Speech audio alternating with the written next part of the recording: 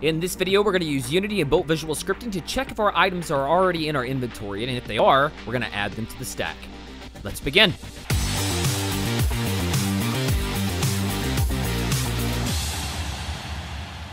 Shall we play a game? Well, this is part 4 of my complete inventory series, and if you don't watch this series in order, the rest of this is likely going to make very little sense to you. So if all this is new to you, be sure to click the card in the top right and return to the start. If you're the type of person who prefers a written tutorial to a video format, I've posted a link on my Patreon page that will give you a step-by-step guide on how to complete each of these steps, which is free for everyone to use. If you enjoyed these tutorials and would like to help support my channel, be sure to choose your level of support on my Patreon page while you're there. As I stated in the showcase video, if you want the system but don't really care about building it, as my way of saying thank you to my top supporters, I've made the project files downloadable. Not only is my complete inventory system included to these supporters, but my complete 2D player controller as well, which, by the way, includes a simple enemy AI. With that out of the way, let's get started with this build. In order to get our items to stack, we're just going to have to make a few changes to the flow macros that we've already made, as well as create a new flow macro super unit, and I'll show you exactly what to do here. In a previous tutorial, I had you create the item flow macro, which is the world item flow macro. So we're going to go to our macros folder, go into the world item folder, and then let's look at this item. This is the individual game objects that sit in our world, and all of this is the same with the exception of one little thing. We need to change this from saying add item or item add. I can't remember exactly which one it was, but you need to change that to say inventory check. Basically what we're doing is we are just diverting the rails of the train track, and we're going to send this somewhere else before it goes into the station that it was already going in. So it will eventually get there, but first we're going to send it into an inventory check to see if the items are actually in our inventory. And next, what we're going to need to do is on our inventory game object, I already had you set up this super unit called add to inventory. And what we're going to do is we're going to make a change to that in just a second. But first, what we're going to do is we're going to make a new flow macro super unit. Just go ahead and place that underneath your inventory folder under macros.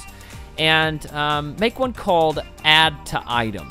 And this is what that's going to look like.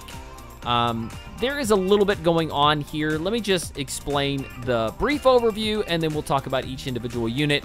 The brief overview is that we need the item to check if it's already in the inventory, and if it is, we want to add it. The way that we do that is we run our flow from that custom event into another for loop. So this will be the first loop in our build, and we're going to get the child count out, all 54 of the slots. So we're going to start with the first game object, and we're going to end with the last. And the next thing that we're going to do is we're going to run out of the body here, and then we're going to check and see if that slot is full. If it is full, then we're going to check and see if it's the same item. The way that we do that is we get the item ID off of the first object in the slot list, which is the child of child. That might seem a little bit confusing, so let me show you. On our inventory game object, which is where this is actually setting, we're going to get the child of the child. So our second child here is the item. It's checking the slot list here in the AOT list to see if the first item is on the list. Well, what if there's not an item in the list? We've already taken care of that by checking to see if the slot is full. If the slot is not full, then it's going to move on and go to the next one. So we're checking to see the item ID of the first item in the slot, because we only want items to stack on top of themselves and not on anything else. If it is the same item, what it's going to do is it's going to trigger the item amount custom event on the child of the child. So I'll show you what this is doing. It's actually skipping the item slot, and it's just going right to the item, because remember, the item slot, what it's doing is it's turning everything on. We don't need it to do that. It's already doing that. So we're just going to go in here and we're going to update the amount. We're going to add a list item. We're going to count those items, and now it should have more than one item in that slot, so it'll turn everything on and set the number to however many items are in that slot list to a string, and set the number to reflect the very same. So let's go back in here, look at this. And the last thing it's going to do after it triggers the item amount on that item game object, we're going to set the item added variable. I already had you put this on in the foundation video when we were building all the foundation to our build here. It's going to set that item added to true. Why are we doing that? Well, because whenever we run it through the next system, the item add, we want to check and see if the item's already been added. If it's already been added, we're done. So after it's doing that, we're going to break the loop. So it's finding the first slot. It's got to go through all of these checks. And if it does, well, then it's going to break the loop. If it doesn't, if it can't do that, then it's just going to go to the next item on the list, and the next item on the list, and the next item on the list until it's able to complete this. Once it's done, it's coming out of the exit, as you can see here, and it's going to item add, and it's going to add that game object to that custom event. Special note on this is that you need to make sure that all of these lines are going to the right places. So check this, double check this, triple check this, because if one line isn't in the right place, this whole system will break. It's that fragile. It's not fragile, that's just the way that coding works. We need all of that to be checking on the right thing. The last thing that we need to do is inside our add to inventory super unit. We built this last time, so that one is now going to here, and it's going to do the item add custom event.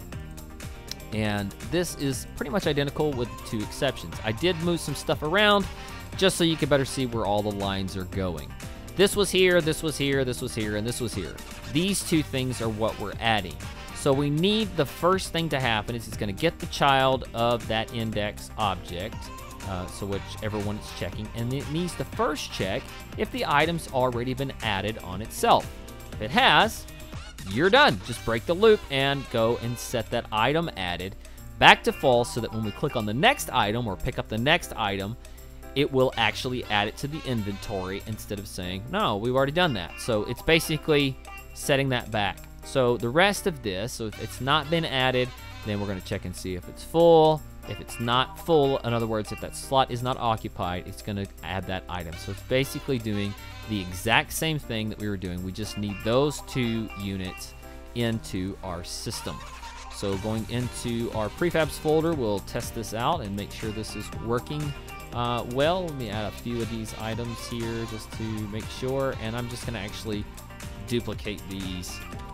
Let's duplicate them 3 or 4 times. Let's just make sure that everything's working. Okay, I think I actually duplicated the same thing. All right, let's try this out. Going to play mode here with this system now in place.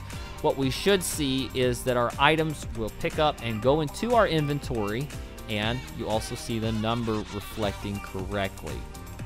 So let's check this out. 9 of those, 7 of those, and 5 of those. Perfect.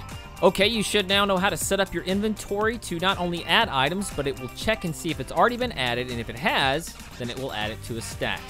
What if, however, we want to set the limit of our stack size? Well, that's what we're going to cover in the next tutorial. I hope this was helpful for you and you learned you something. My name is Megahertz. Thanks for joining me. I'm out.